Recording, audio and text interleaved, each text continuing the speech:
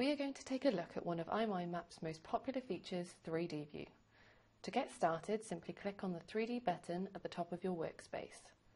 As you can see, your map has been transformed into a 3D object.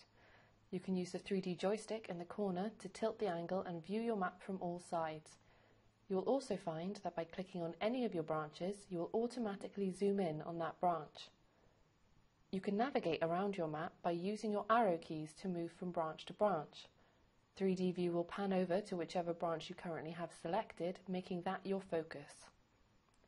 You will notice there is a padlock at the bottom of the screen. This controls 3D Auto Zoom. If you click it so it appears locked, Auto Zoom will be disabled.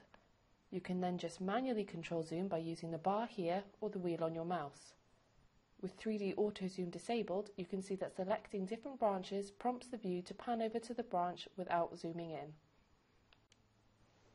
To make the most of 3D View, try our range of 3D environments.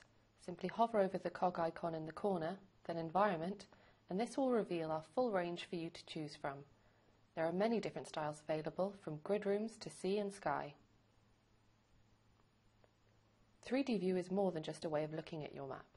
You can also create and edit maps just as you do in the normal two-dimensional mode. You will see if I hover over the end of a branch with my cursor that a 3D version of the branch target will appear, so I can draw branches or relationships just as in 2D mode. You can also insert links, notes, icons, new multi-maps and many other features in iMindMap. As well as the standard image library, you can also add 3D images from our special 3D library for an even stronger effect. And it's not just maps that look great in 3D View. Flowcharts look fantastic in 3D and can be added just the same as in 2D mode. You can exit 3D View at any time by simply clicking the My Map button at the top of the screen.